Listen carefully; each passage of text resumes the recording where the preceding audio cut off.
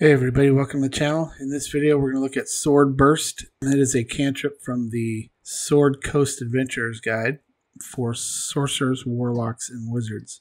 It says you create a momentary circle of spectral blades that sweep around you. All other creatures within 5 feet of you must succeed on a Dexterity saving throw or take 1d6 force damage. This spell's damage increases by 1d6 when you reach 5th, 11th, and 17th. Again, it's the typical scaling we see in most of the cantrips. If you want to see exactly how the scaling works, video 14 explains it in detail, and I'll put it in the description if you want to see exactly what it's doing. So I already have this done. We're going to be doing using the default template, and then name equals sword burst. That's the title row, and then we're going to have 3 rows in the table.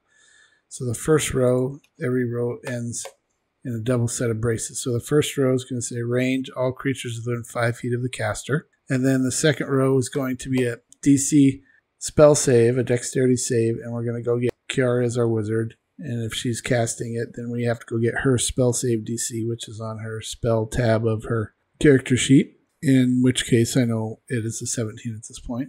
And then the last row we're going to do damage, and I'm just putting these back together because can't separate them like that and run it. So then you'll have force damage, and this is our scaling syntax here again. I'm not going into great detail. Basically, it's going to roll a 1d6, and then at level 5, it's going to add one. At level 11, it's going to add another one. Level 17 is going to add another one based on Kiara's level. So it'll scale with you once you put this macro into place. You don't have to ever touch it again. So let's run this.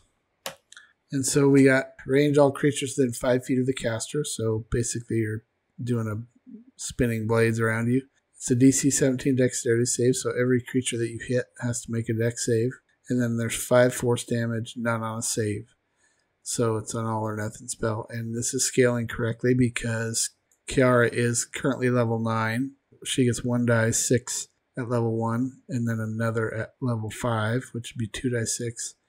And then again 11, but she's not 11 yet, so 2d6 is correct. So it is scaling correctly. I will put this in the description below with the same caveat with this less than sign. I can't put that in the description in YouTube, so I put it in like this, less than sign, and then I put a note up at the top. It says change less than sign to an actual, so when you copy and paste this into your macro, you're going to change that to that. So, and that's it. Hopefully that helps. I appreciate you watching.